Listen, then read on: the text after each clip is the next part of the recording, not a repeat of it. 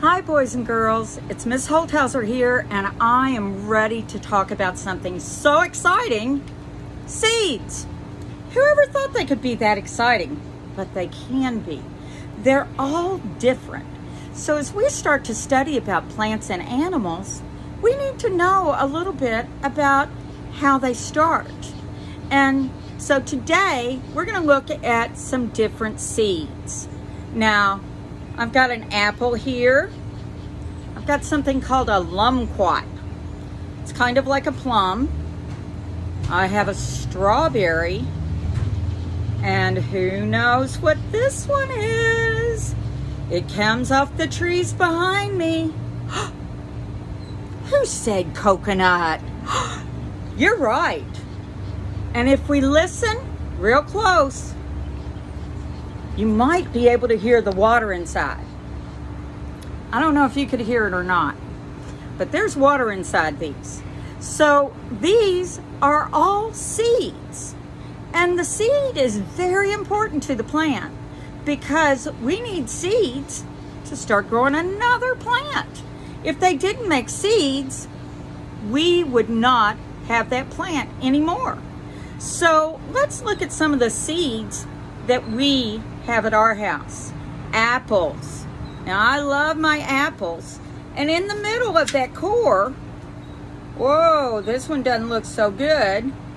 But in the middle of the core, let me show you, you find the seeds. And see, you can see that star pattern in there. Each one of those has a seed in it. Let's see if I can get this one out. Up. There it is. You can see that's the apple seed. Now, this is the coconut seed. That's a lot bigger. So seeds aren't all the same. And that's what you're going to investigate today. We've got giant seeds that make trees. We've got tiny apple seeds that will grow an apple tree.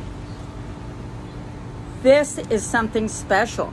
A strawberry has its seed on the outside. Everything else has seeds on the inside. So we've got our seeds from our coconut trees. Coconuts, got coconuts here. We have our apple seeds. I'm gonna see what's a lumquat seed looks like because I don't know. Let's see. Oh, look at that. I had no idea. I thought I was gonna find a bunch of little seeds inside there, and I found one big one. So this is like a little plum.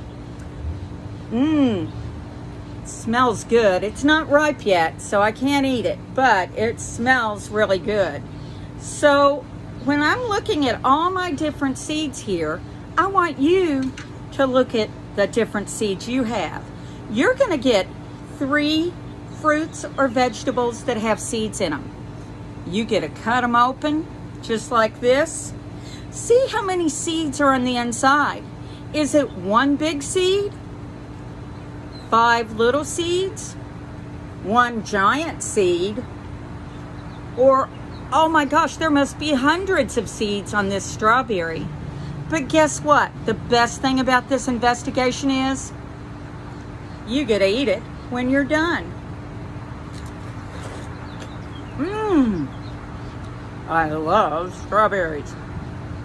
Have fun. I can't wait to see your pictures.